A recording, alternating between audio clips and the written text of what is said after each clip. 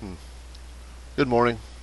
Today is the 21st of May 2017. This is an image of some weather that I saved a few years ago, probably, over the Congo of Africa.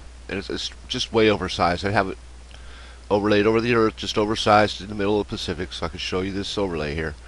Remember the crater from yesterday? This crater here. Same one I brought up yesterday. Well, I was going through some of my older images, which would be this image I just showed you, this one here, and I overlaid it inside the circle of Schrodinger basin. And I mean, you can see I just had to find one thing to line up, and that basically became this little point right here. Is what I aligned. You can see, ooh, it lines up really good. See how it's got this edge right here, and then it's got the point there. Check it out. That's basically where I saw that. I started with that. That's where once I got that aligned, I just looked at the rest of it, and I can see with that in place, right where it is. I mean, you see how this got this exit here outside the circle, this triangular exit that comes outside the edge of the circle, which would be like right here, just like this crater does. Woo, interesting. How is that coincidence? I mean, this part down here it kind of screws me up a little bit, but this is a crater or mountain or something on the earth, and it's really close to being right next to this thing or this one here. So to me, that's close enough, because it's not always right on, or it could be right where it is. It could be right there. That curve, that line right there could go somewhere in this area. I mean, I don't trust everything 100% all the time, but you gotta look at those little things. I mean, the way that this exits out in the right place after lining that point,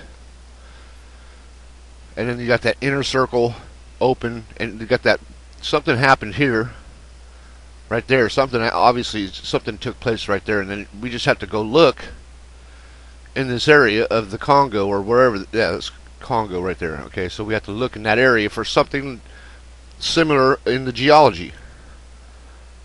That would be my first thing.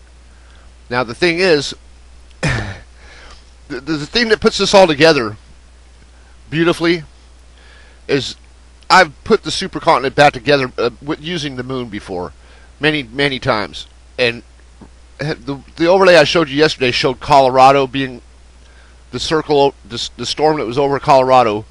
Well, basically, so many times I've had North America aligned with the west coast right over here, and this being in the same place where I showed you the storm yesterday over North America. If I was to put North America here, this would fall in the exact same place it was yesterday. So that puts those two continents together. It confirms basically that those two continents were together, and that is the thing that creates both. That's the crater that creates both this mark in the Congo and the mark in North America at the same time. It could have been from the hot spot on the Earth that it created, or it could be from an impact that created it. Whatever, either one. But it ties the two together completely. Like if I put the west coast of California right over here along this line I'm making right here, it would put this right over Colorado pretty much. So that is the same thing. That's how I was able to put the Earth together with using the moon. Because if I find two spots, which there's more than two spots where this crater fits the Earth and the weather, more than two spots. I mean, look at that. Look at that point again. It's just those little things. That's the same exact angle. You can see this. The angle is exactly the same. It has a little dimple in the middle, and the edge of it is exactly the same. And then it has this little. Look at this, where it breaks off right here and comes through these two orange spots. You can see something there.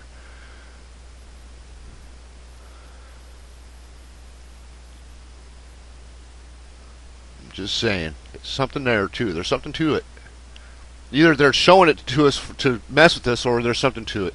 And I can probably say that they put the words, the Congo there to hide whatever is below that.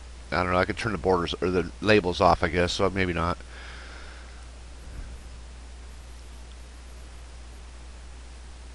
But we can go to the Congo and look right there.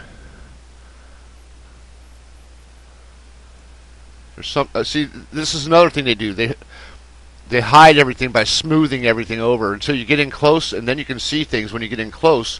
But then you can't compare it to anything because you're so close. Now it's probably like this spot here, these lakes right here. That's probably where that thing goes.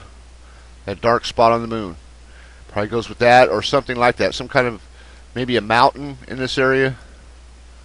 I guess it would be in this area, Congo, where it said Congo. So it probably is those lakes there or something, or this mountain right here. Something to do with this thing. Plateau, there you go. It is a plateau. This looks like it, right? This plateau has something to do with that spot.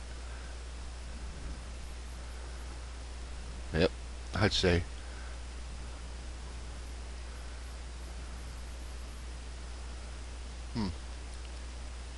But that weather pattern shows something. All weather shows something like that. Remember, I have this oversized, so check that out one more time.